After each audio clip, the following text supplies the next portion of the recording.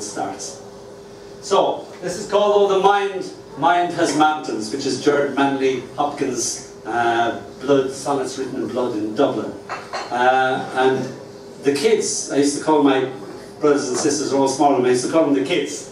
And the kids had a great fear, and the great fear they had of me was asking me to help with their homework. Because they had to decide whether it was worth being caught for 3 hours of Dónall explaining something, or whether they should just leave it go.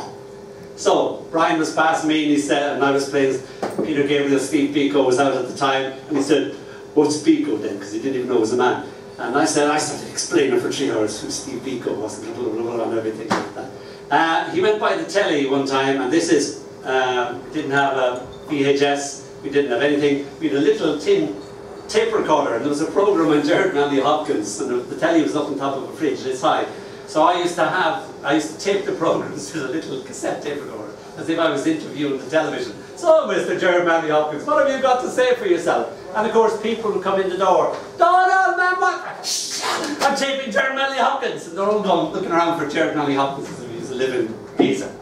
And the bit that Brian came in on was pitch past pitch of grief, "Oh the mind has mountains," and it said, "Jesus, what's that?"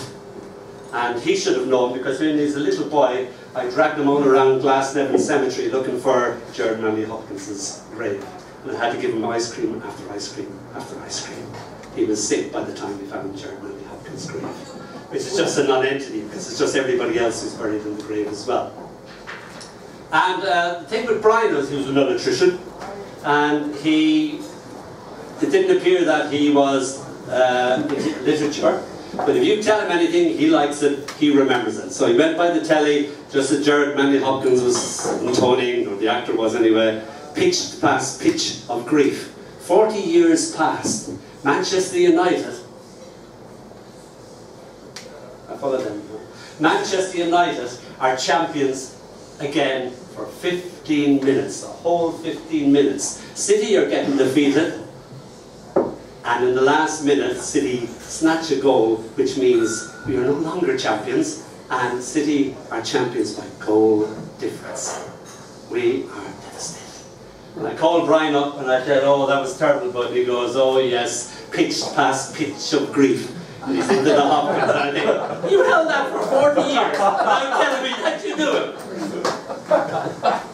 So, "Oh, the mind has mountains. I am angry at this world that dares to throw a scrap of sunlight, shredded through lace, precious as it is, dust motes dancing about your face, you a smiling photograph that the sun attempts to bring alive and fails. The fact of your death still remains." And this is called "You All Right, Bud?" I'm Dónall, by the way. Brian is my brother, of course, still is my brother. People, when people die, they go, "Oh, how many are in your family?" And they stop counting the dead ones. And you think, he's still my brother. So, you'll always hear me talk to Brian in the present tense, because he's still my little brother. So this is called "You All Right, Bud?" because Barry is the other brother, and we all get reduced down, melted down to the little syllable "bud," as in buddy. "Buddy, can you spare a dime?" "You all right, bud?" "Yeah, bud." "You want a cup of tea, bud?" "Okay, bud." "You ready, bud?" "Yeah, be rich in a minute, bud." Bud, all the time like that. Now, my little nephew, who went to Gaelic school and knows more Irish than I do when he's 5, looked at us quizzically and said, "Why do you always call each other penis for?" And we said, and that's how we learned that the Irish for penis is bud. So the next time, it was going, "Hey, are you ready, Brian?" And it took us about a year to get used to calling each other, "Oh, fuck it, we'll call each other bud. What the hell? Hey, Peter said, are you ready?" "Yeah, I'm ready." "Okay." So this is called "Are You All Right, Bud?" And curiously enough, we used to have 3-hour conversations, 6-hour conversations on the phone, because I'm over here, he's over there. Phone stops, one of our phones runs out, we get onto the landline, plug in the other land, and we talk like that all the time. And he was saying that he was suddenly taking an interest in my poetry, and he'd never taken a physical interest in my poetry. And he said, "What are you writing now?" And I said, "Oh, I'm writing poems about heart attacks." And, you know, this is just serendipity, it didn't mean anything. And I was writing a poem about a heart attack because I had a heart attack when I was a young man, as you can see. I survived the heart attack. It was immensely painful, and then sheer bliss. Lady Death comes and kisses you on the lips, and you go, yeah, that's cool, I'll go with you. And she goes, shh, young man, not yet. And you go, no, no, I don't want to go back. And she goes, I'll come for you again. And you go, oh no, man. So I was telling him about that, and I was taking down a bookshelf for jam, and I was balanced on top of an armchair, the way you stupidly do, and going on to another armchair to pull down this bookcase. And I had pulled out a book, Antonio Machado's Spanish book, called something like Beyond the Dream or something like that, was the selected poems. And I took that out of my hand, I went to make the next step, and the next step wasn't there. I didn't black out, there wasn't whiteness, I just went to make the next step, there was no next step. The next step was into infinity, I fell backwards through time, and I landed on our shelf with all the orchids, and all the orchids, what the fuck are you doing here? You're not a flower, you're not an orchid! And I was like a puppet with broken strings, and I had Beyond the Dream in my hand. And she thought I was messing. She goes, oh, stop messing, don't You got thoroughly told off for climbing up there. Yes. That's what gave me the heart attack. But that wasn't a heart attack, that was just blood pressure or something. So I was telling Brian this, and I was saying that I was sublimated into a poem about heart attacks, and he was listening to this, and he said, if I ever die, Dónall, this is 6 weeks before he dies, if I ever die, will you read the poem you wrote for Mother? And I said, yeah, all right. And I said, which one is that? And he said, South of something, that one. And I go, oh yes. So 6 weeks later, I'm dressed in his clothes. These are his clothes, because I don't wear black anymore. I used to wear black when I was a kid all the time. People used to stop me, think I was a trainee priest. I'd be going out to Cork in a train and going, Father, can I tell you about something?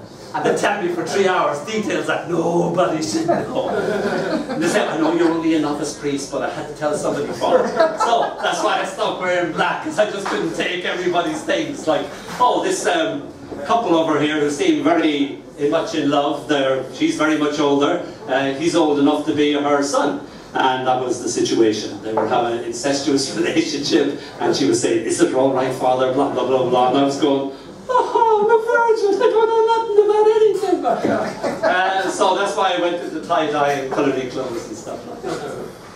So this is called Are You All Right, Bud? And all I had to do is change the title and the last line to make it Brian's fault. South of sorrow, north, northwest of pain, I search for you and lose you yet again. I calculate your absence by the stars, and you are near though you are far. I wander through this wilderness of loss. Is this what loving you has cost? East of loneliness, west of grief, if only for one brief, your voice echoes inside my head. I see you smile and laugh. You were right with me.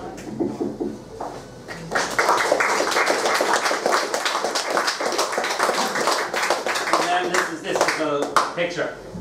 Look at the butterfly, it's called. He is looking at a butterfly that isn't there. He is looking at a butterfly that isn't there because I have told him to look at the butterfly. Because I am his big brother, he trusts me that there will be a butterfly. The camera goes click, captures my brother, and the famous butterfly that was never there. Did you see it? Did you see it? Yeah, yes, I saw it. Now at your dying, I call to you. Look at the butterfly, Brian. Look at the butterfly. When he was a tiny little boy, he used to be called, about this age he was called, there wasn't any buds then, he was called the little fella.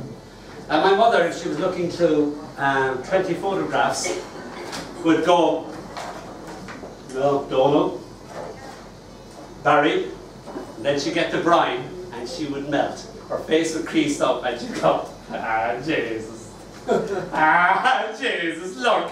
Ah, it's the little fella. Ah, Jesus. And that was our immediate reaction. You could wait a minute, show her the same picture again, and she'd go, ah, Jesus, ah, look at this. And we used to do horrible things like hide the pictures and know that it was the 7th picture. And she'd be looking through them, and just as she got to the Brian picture, we'd all go, ah, Jesus, ah, look, it's the little fella. And Brian became a far greater man than I am, and his stature grew in the world. I became a mere meddler with words, a peddler of poems, and he grew up to be a man of the world that could deal with the world on its own terms. And by then we were, to distinguish us, we were Big Bud, Little Bud, and Bud. But he became so much the man that he became Big Bud, and I shrunk down to Bud. So, when he was little fella, instead of even Bud, I was holding his hand when he was 4. And he said, "Can I ask you something?" And I said, "Yeah?" And he said, "You know when you die," he's 4 now at this stage, and I go, "Yeah?" And he go, "Oh no, it's one of those questions that adults can't answer." And he said, "You know when you die, is there weather?"